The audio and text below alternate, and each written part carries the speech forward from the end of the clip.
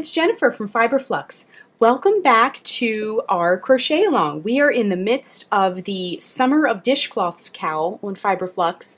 Now, if you've missed any of what we've been doing so far, I'll put the links down below. We made a dishcloth last week, and this is this week's. Now, every week in the month of July and August, we're going to have a brand new dishcloth pattern. This is today's dishcloth pattern, and today I'm going to show you how to crochet the Colorblock corner to corner dishcloth. This is the corner to corner, which is super popular, and I have done half in one color and half in another, and I have a little palette here of 3 colors, so I've repeated the colors to make a set of 3. Now, that being said, you could make yours all one color. You could do like a thick stripe of one color down the middle. I'm also going to show you how to do this nice little hanging loop. This is nice if you are using your washcloth or dishcloth and you're ready for it to dry. We are going to be using Red Heart Scrubby Smoothie, which we've been using for all of our dishcloths so far. And I also have an intro video which really explains the whole crochet along, the supplies and everything. We're going to get into the supplies for these particular dishcloths in just a moment. Now, the finished dishcloths measure about 9 inches by 9 inches. Now, that can vary a little bit depending on your tension. I know some of you are using some other yarns for this, and if you change the hook size, for example. But in general, they're about 9 inches by 9 inches. And I have 3 colors here. Now, you could do 2 colors. You could do whatever you like. This is a really fun pattern to play around with color. So let's jump right in and get started on our dishcloths. For this project, you'll need a pair of scissors, a tapestry needle. We're going to be using a 5.5 millimeter eye crochet hook. Now, if you joined us for some of our other dishcloths that we've been doing so far for our crochet along, you'll recognize we're using the eye crochet hook for all of our projects. And a ruler or tape measure is super handy to have while we're making all these dishcloths so you can kind of get the size that you need. And then the yarn we're going to be using today is called Scrubby Smoothie. Now, it comes in tons of colors. You can use any colors you like, really. Each ball, this is 153 yards. And today's colors that I'll be using are aqua, blueberry, and coral. Now, you'll need at least 2 colors because it's going to be a color block. Now, really, you could just make them all in one color, but because we're doing a color block effect, I'm going to show you how to switch colors and everything like that. We're going to be using these colors. I went for 3 colors because I wanted to make a set of 3. So let's get started. Okay, so we're going to begin by putting a slip knot on our hook. We're going to start at the bottom point as if you turn your square and made it like a diamond shape. So we're going to start at the bottom point and work upward and outward and come back in to finish off the square. And then at the end, I'm going to show you how to do a hanging loop if you like as well. So wrap the yarn around your fingers to make a loop. Bring the yarn behind the loop, reach in with your hook, bring up a loop, and tighten. Okay, so what we need to do first is chain 6. To make a chain, wrap yarn around hook and bring it through the loop. That's 1, 2, 3, 4, 5, and 6. Then what we're going to do is in the 4th chain from the hook. So this loop here does not count. We're going to go 1, 2, 3, and 4. We're going to work a double crochet. To make a double crochet, wrap yarn around hook, insert the hook into that 4th chain from the hook, bring up a loop. You'll have 3 loops on the hook. Wrap yarn around hook, bring it through the first 2 loops. Wrap yarn around hook, bring it through the next 2 loops. Okay, work a double crochet into the next chain. Work a double crochet into the next chain, which is also the last chain, the first chain you made when you did your chain 6. Okay, so this is the first little block of our corner to corner dishcloth. Now what we want to do is once again chain 6. So this is considered row 1 of our corner to corner. Now we're going to begin row 2 and we're going to chain 6 once again. 1, 2, 3, 4, 5, and 6. Now we're going to work a double crochet into the 4th chain from the hook. So once again, this loop here does not count. So go 1, 2, 3, and 4. Work that double crochet in the 4th chain from the hook. 1, and 2 double crochet and 3 double crochet, okay? So we worked it in each of those next 2 chains as well. Now, you might have to flip yours over a bit. We're going to connect it to the first block that we made, okay? So we made a block and then we made another block. What I like to do to kind of help me a little bit is that tail that we left. If you need to turn it, make sure that tail is pointing straight at you while you're working, okay? Now we're going to go into the turning chain space. So see now how our double crochets are laying on their side almost like a ladder? When we did that that turning chain, it created a space. It almost looks like a box with a little handle or a little tiny purse, okay? So go right into that turning chain space and we're going to work a slip stitch. So insert the hook into that turning chain space, that space created by the turning chains, and we're going to bring up a loop. You'll have 2 loops on your hook. Bring that loop through the loop already on your hook. Now, as a personal preference, some people can go into that topmost double crochet there on its side. You can do your slip stitch there too. It's a personal preference. I've seen both. You might want to, if you've never done this before, try both and see what you think about how they look. Okay? Then we're going to chain 3. 1, 2, 3. And that tail is still pointing towards you. That's kind of how my little tip, so I know how to have it configured properly so it's not twisted or moved around. Because you do have to kind of flip it when you connect them the first time. Okay, so once again in that turning chain space we're going to work 3 double crochet. 1, let me get some more yarn here, 2, and 3. Just like that. So this is the end of row 2 and it looks like a little heart at this point. Again, our tail is facing towards us. All right, let's move on to row 3. You're going to start to see some repetition after this. So we're going to chain 6 once again. 1, 2, 3, 4, 5, and 6. And then we're going to turn it. So once again, our tail is facing us. We're going to go into that 4th chain from the hook. So again, this loop does not count. 1, 2, 3, and 4. Work a double crochet in that 4th chain from the hook. So 1, work a double crochet in the next chain. If you notice, we're kind of doing the same thing all over again, okay? We're going to be doing this for the rest of our project. And work a double crochet in that next chain. This is the same thing we did in the previous row. We're just adding more blocks as we go along. Okay? Now, we need to get that tail facing towards us again. And we're going to connect our blocks. Remember we did that before? Now you can either go in that double crochet stitch or the turning chain space. It's up to you, whatever you prefer. And then we're going to chain 3. 1, 2, 3. Work a double crochet in that turning chain space. Work another one and another one. So 3 double crochets in that turning chain space. Just like that. You get a little bit more yarn here off of our yarn ball. And then we have to connect it to our next block. So again, you can go in that turning chain space or that double crochet stitch, whatever you prefer. We're going to chain 3. 1, 2, 3, and then work your 3 double crochets into that turning chain space. So 1, 2, and 3. So row 3 is complete. So basically, and you can kind of shape it up if you need to, basically we're going to be repeating row 3 over and over and over again until your dishcloth is about half the size you want it to be. Okay, so we're going to keep going with our square, and I have an example here. As you work more rows, your square, because we started at the bottom, will start to get wider and taller, and then we're going to learn how to bring it back in and add a hanging loop last. So what we want to do is work for a total of 9 rows. Now we have 1, 2, 3 so far.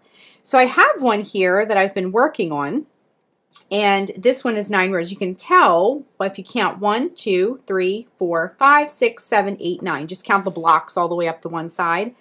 So what we want to do now, once you've got your 9 rows, now you can keep going. It's going to be roughly half the size you want the dishcloth to be. So you can keep going. But this one is about 9 inches by 9 inches. So if you want it to be a little bit bigger than that, definitely feel free to keep moving. But what we're going to do at the end of the 9th row, what you want to do is cut the yarn and then just fasten off. Wrap the yarn around the hook and bring it through the loop. Okay? I'm trying to do my set of dishcloths in each combination of all the colors we're using. So we have the beginnings of an aqua one. We have a coral and an aqua. And this is the blueberry. And I'm going to make this one a blueberry and coral. So let me grab this coral color.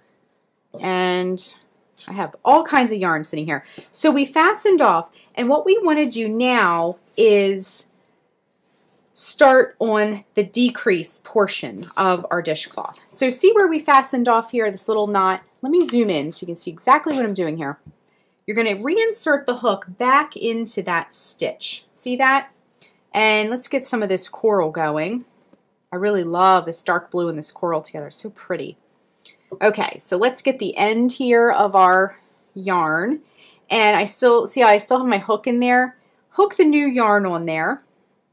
Now there's different ways to join yarn just in general with crochet, and there's a couple ways to join yarn with corner to corner. I like to just kind of snip it and tie it right on. Now I wanted to point something out. I'm showing you this way at the end of the row here because I really love, if you look at my example, let me zoom back out. If you look at my example, you can see this aqua kind of caps off the square very nicely. I really like it. Looks like a really nice finished look. So we're going to mimic that here. I'm going to show you how to do that. So let's zoom back in on our stitches. Okay, so we're going to reinsert the hook back in there, bring up a loop, and then what we're going to do is chain 6 to start a new row. Okay, so 1, 2, 3, 4, 5, and 6. And then once again, we're going to turn it. We're just working it the same way just to start. Remember how we have that tail pointing towards us? And then what we're going to do is in the 4th chain from the hook, once again, 1, 2, 3, and 4, work your double crochet. Just like that. And we're going to, in the next chain, work a double crochet. Whoops. Wrap yarn around hook. Don't forget that part. I know you won't. I definitely did. Okay, and in that last chain that you see there, work your double crochet.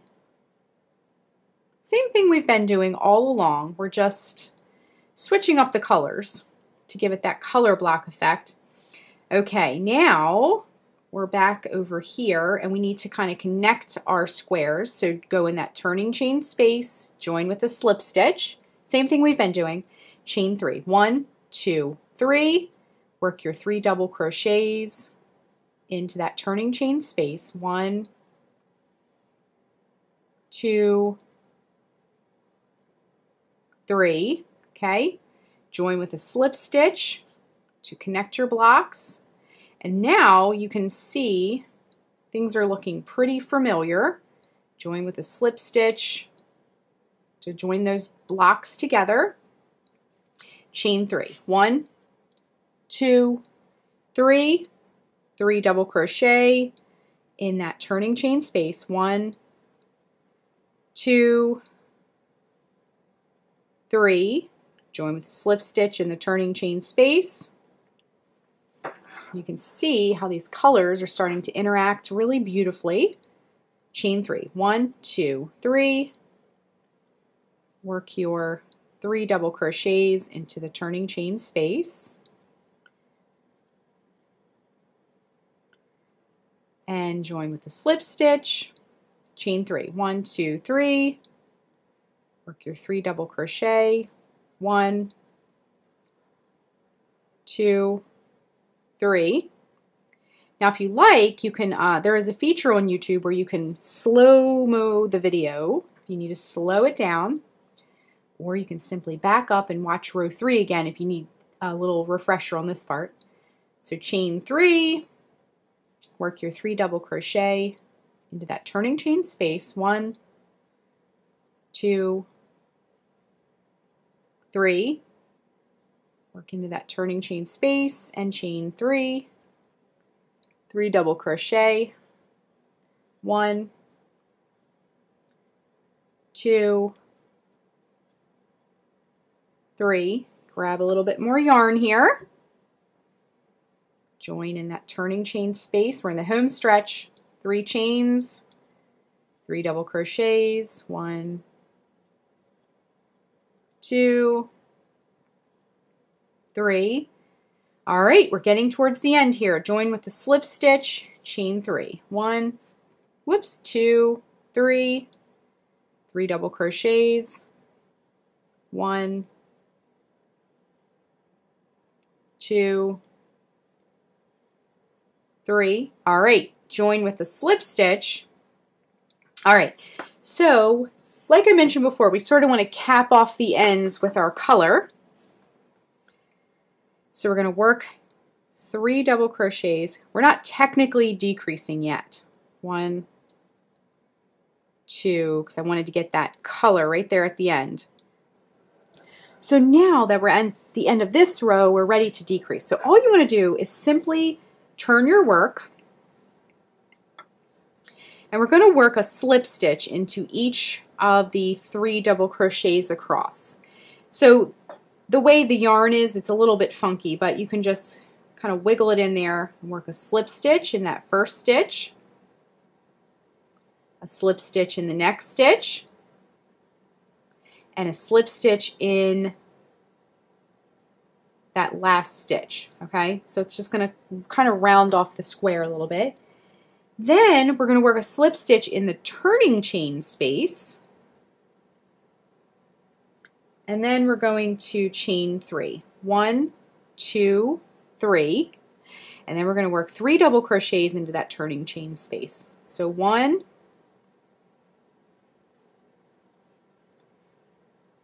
2, and 3.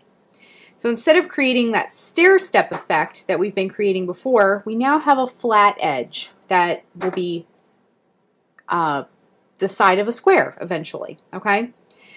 Next, we're going to slip stitch into, so we're going to just do what we've been doing from now on for the row, okay? So slip stitch into that turning chain space, chain 3. 1, whoops, 2, 3, work your 3 double crochets into the turning chain space. 1, 2, 3.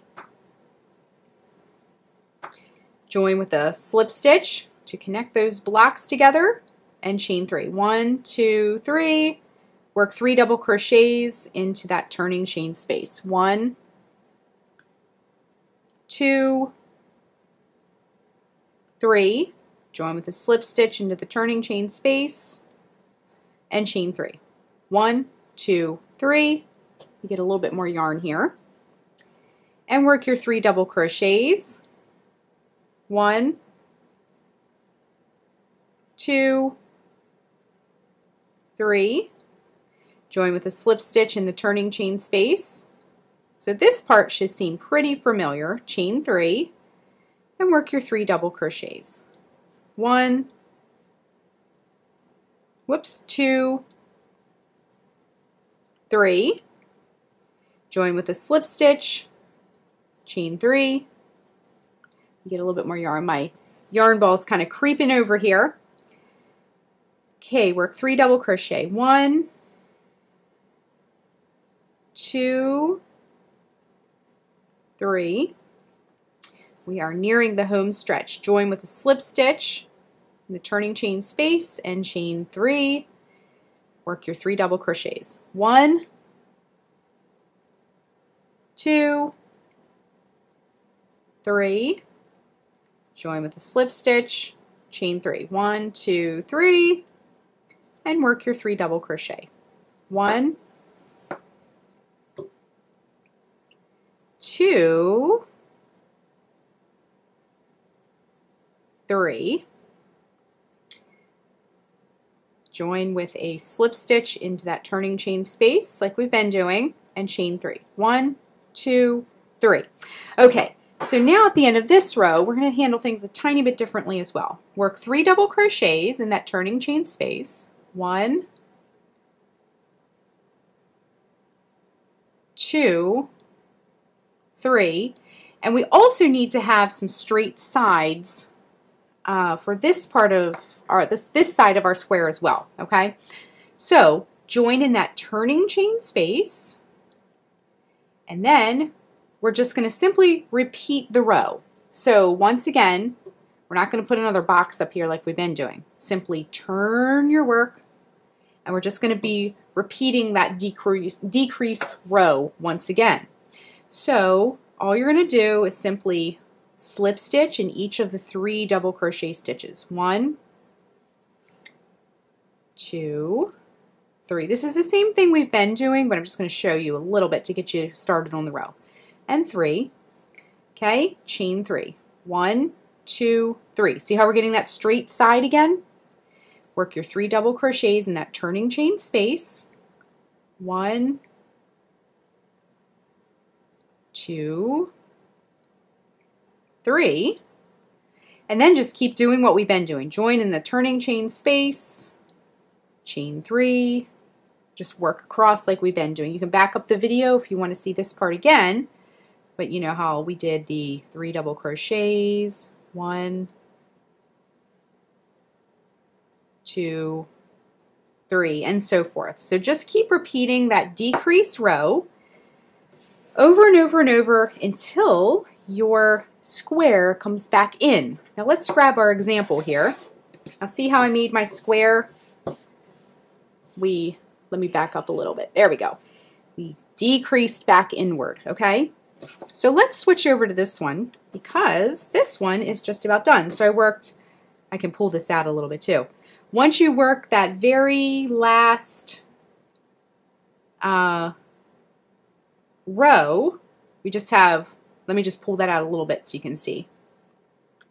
Once you work that very last row, you just have one more block to put in there. See how that block's missing? I'll zoom in a little bit. Okay, so join with a slip stitch. This is just repeating row 3, except for you just have one more block left, okay?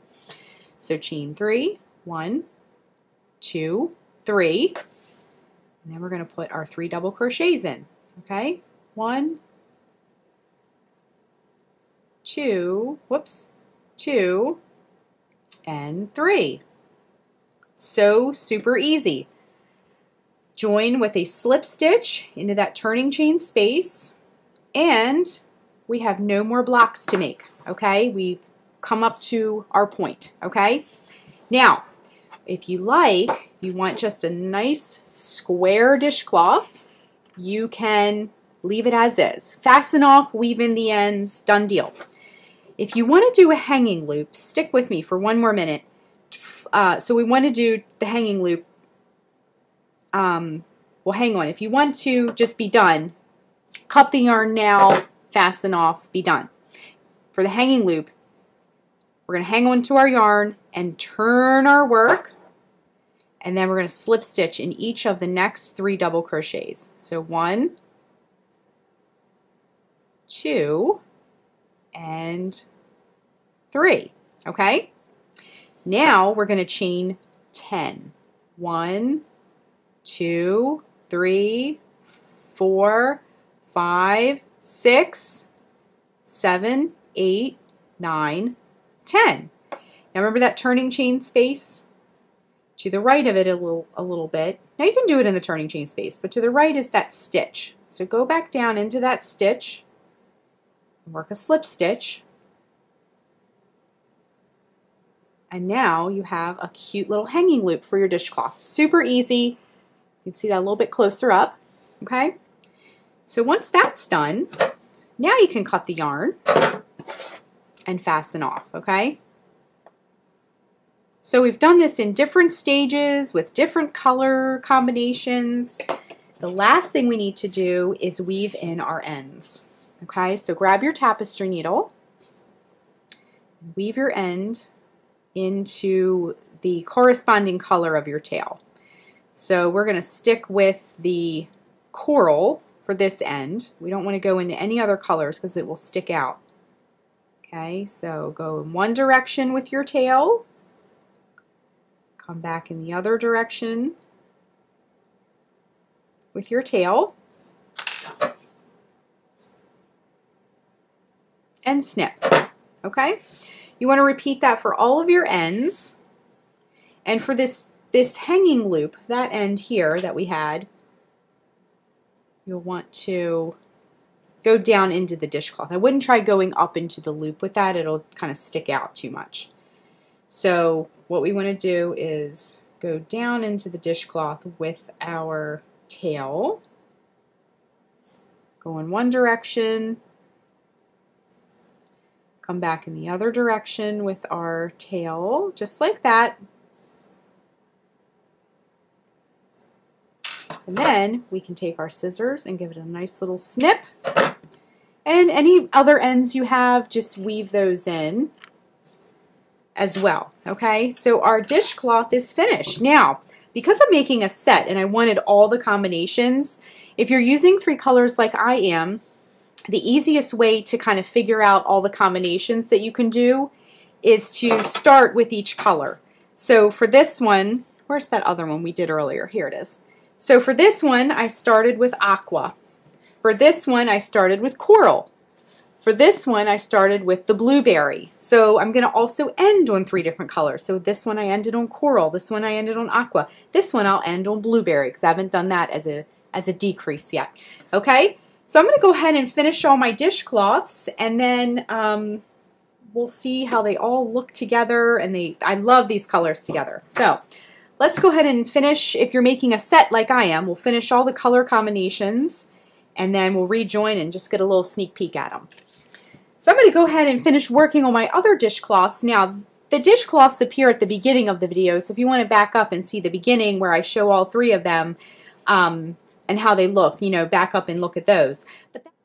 So that is how you crochet the Colorblock corner-to-corner dishcloth. This was a really fun project, and I can't wait to see all the colors and the Colorblock combinations that you choose.